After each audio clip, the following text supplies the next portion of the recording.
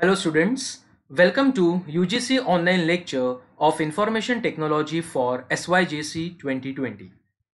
Today, we are going to learn one of the most important and interesting concepts of your syllabus right from chapter number 1, that is Advanced Web Design. Under this particular chapter, the topic that today we are going to cover is nothing but the detailed working of meta tag. So in this topic, we are going to learn our meta tag in detail along with theory as well as attributes and examples. So let's begin the topic. Meta tag. The meta tag is a tag in HTML that describe some aspects of content of web page. The question first comes in our mind is, what do you mean by meta or what do you mean by metadata? So let's clear the actual meaning of the topic. What is metadata? The definition says metadata is nothing but data about data. It is something that we are defining to describe our data in more detailed manner. And if you are planning to have such kind of functionality in your web page, then you have to work with meta tag of HTML file. So meta tag is an empty or singular tag. As you know, student, in HTML, the tags has been classified in two different types. One, a tag which contain opening as well as closing tag, and another, a tag which only have the opening tag.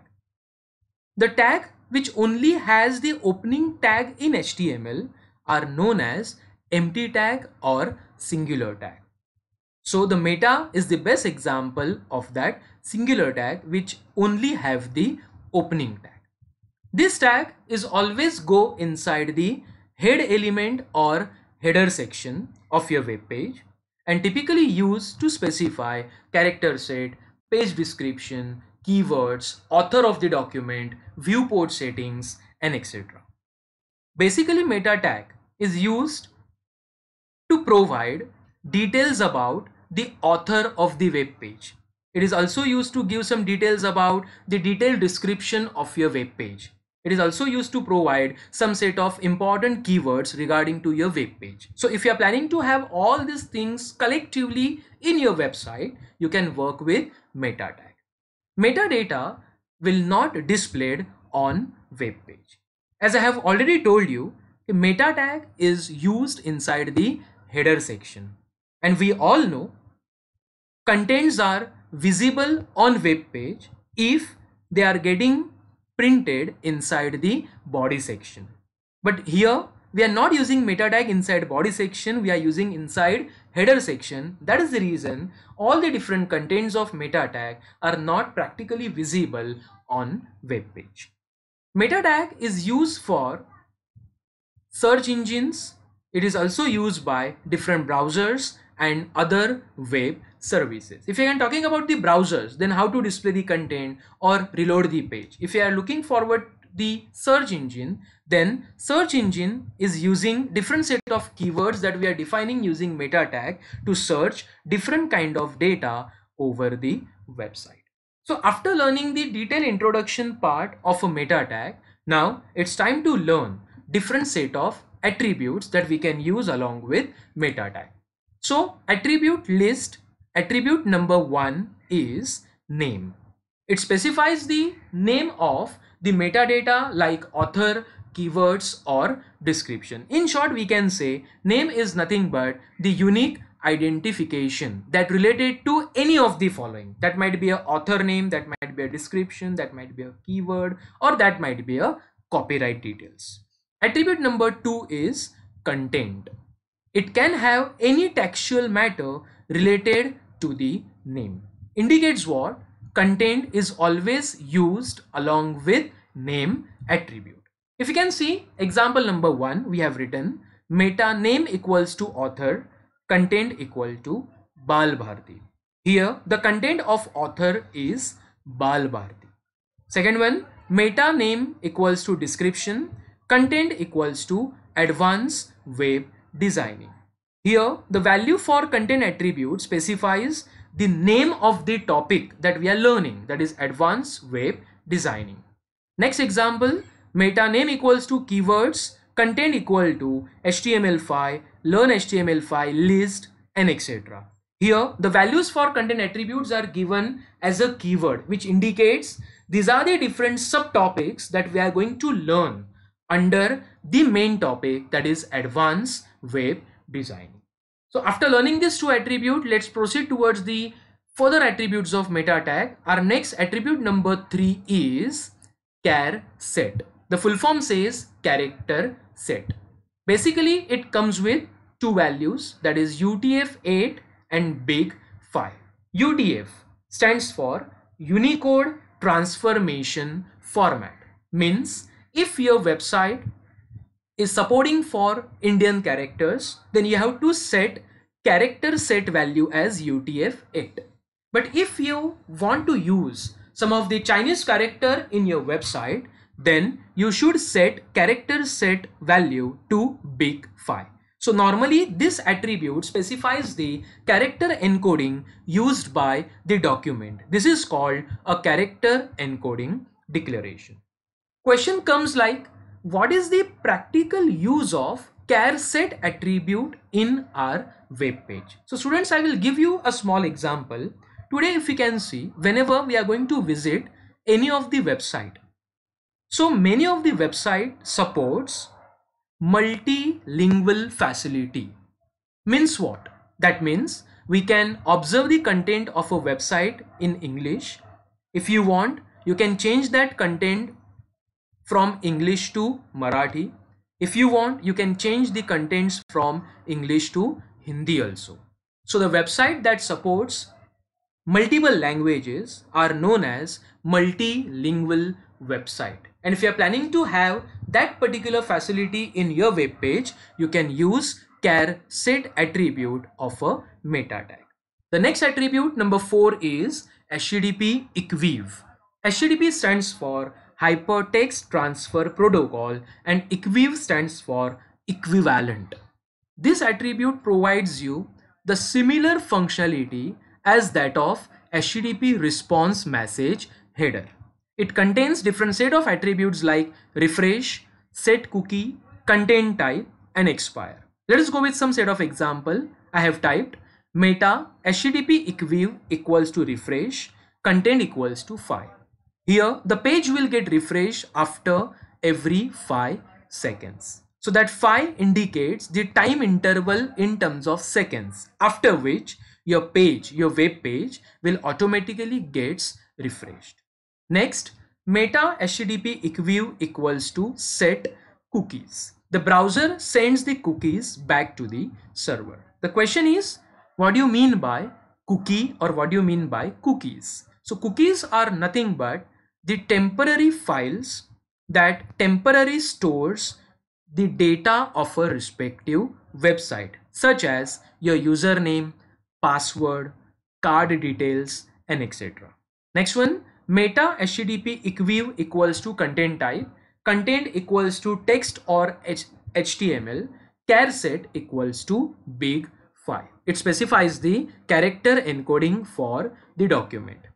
In a content, I have written the value as text or HTML. It indicates that if my browser fails to support the HTML code, then entire code can be considered as a simple text.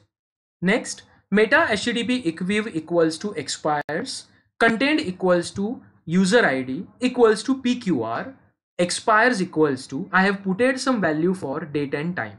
It indicates that the page session will get expired at specified date and time.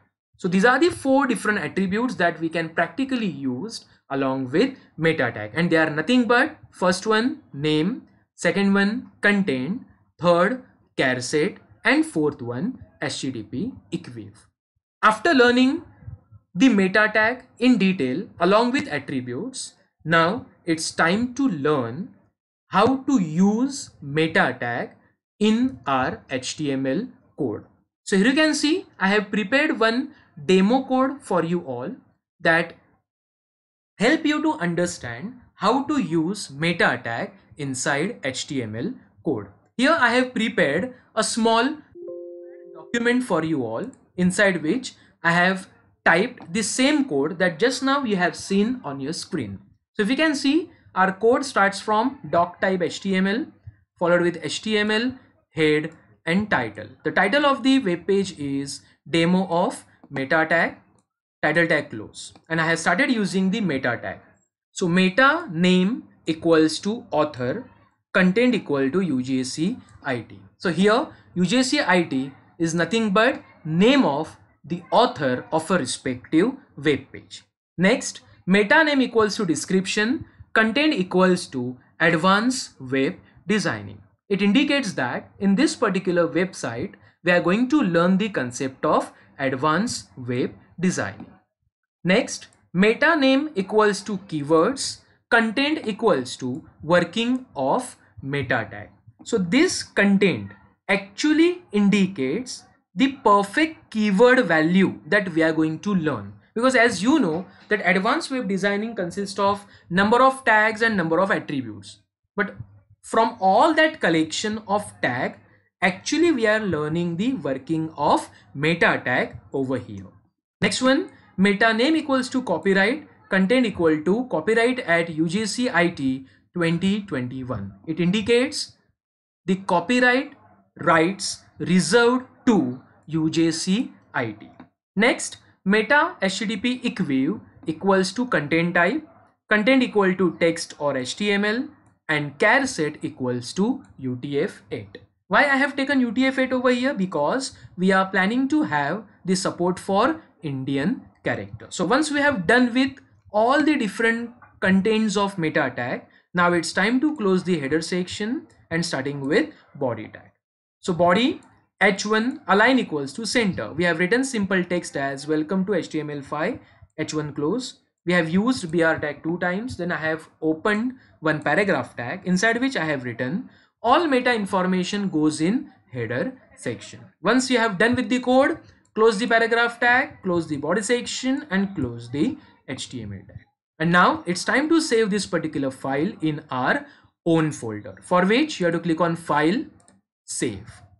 As soon as you are going to click on save, one save as dialog box will get displayed in front of you, from which you have to visit a particular drive, inside which open your folder and type a file name as meta followed with extension .html. Save as type, select all files and click on save button. As soon as you are going to click on save button, you can visit your folder. You will find one file has been saved with a name meta.html. So to get the output from this particular file, you have to right click. There you can find the option open with and select Internet Explorer. Once you have selected that option, you are going to get the final output of a particular web page in front of you. So if you can see, whatever contents, students, whatever contents I have written inside the body section are only visible on this particular web page.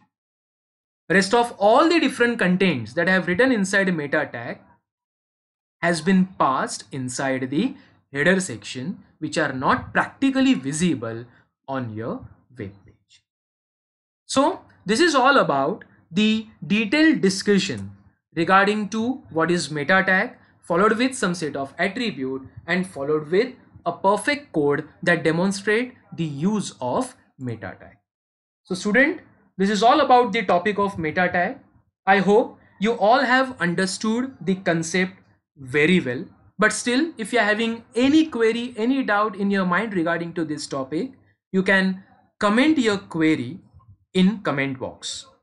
Notes for meta tag concepts are provided in a description box below. Below to this particular video, you will find one link has been provided. If you can click on that particular link, you will able to download the notes related to meta tag concept. So students, see you all in next session with some new interesting concept of information technology. Till then, stay home, stay safe. Thank you.